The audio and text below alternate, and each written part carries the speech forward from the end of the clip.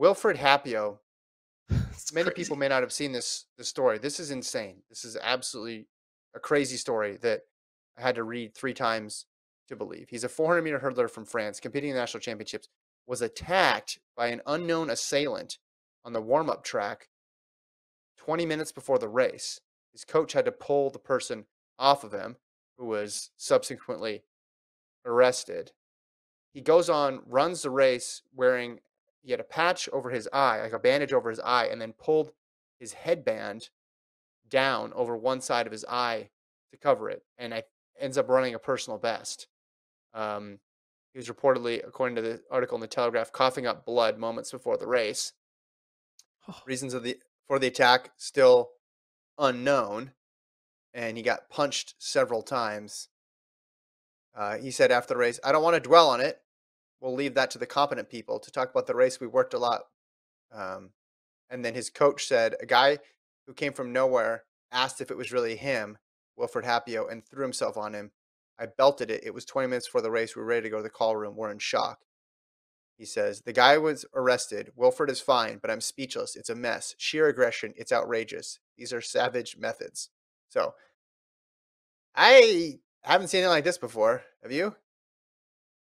I mean, the closest thing was Nancy Kerrigan and Tanya Harding, right? Where they send out a hitman to go after the competition. But this is a Well, that unique wasn't situation 20 where minutes it's before the 20 minutes race. before the this is 20 minutes before the race, not a random different, time. Yeah. Do we so they say they don't know who it is. Do you think there's Yeah. a chance that the person doing this is associated to one of the competitors that he was racing against? There's a French 400-meter hurdling rivalry that goes that deep that I was not aware of. I mean, why else would you attack a random track athlete unless, I this don't is the French championships? You have a better advantage if clearly he was the best runner in the meet. So I don't know, man. This is wild. and then Do we need he all of a gets a sudden need more PR. secure? Do we need more security now at like warm up Oh, tracks? well, I they never need thought that more was than they had, clearly. The necessary. guy jumps and that's a hard we saw the amount of security at the US championships. Your badge gets checked every 50 meters there. So to have someone, hop on and do that is nuts. That's crazy.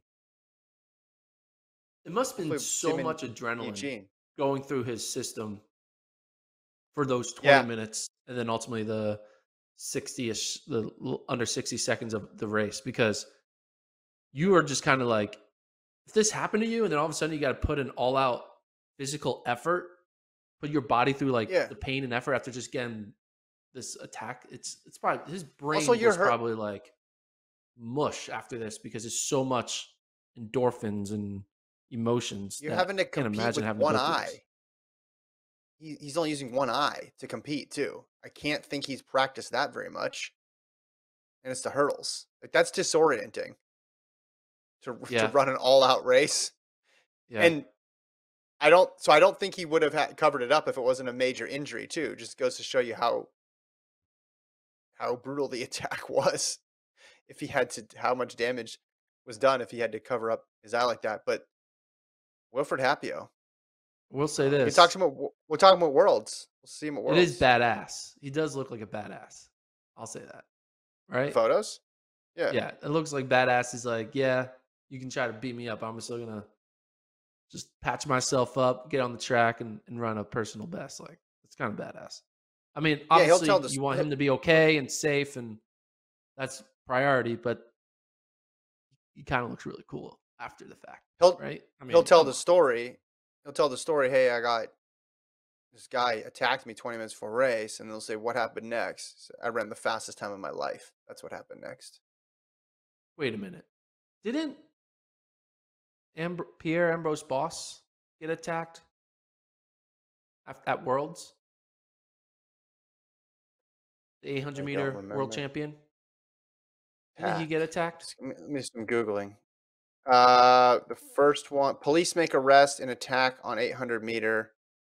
Okay, this is from the AP. This is Yeah. from August 31st, 2017. French police have arrested a man suspected in beating uh, injured 800-meter and injuring 800-meter world champion Pierre Ambrose Bras. An official close to the police investigation said the 24-year-old man in custody has a record of acts of violence.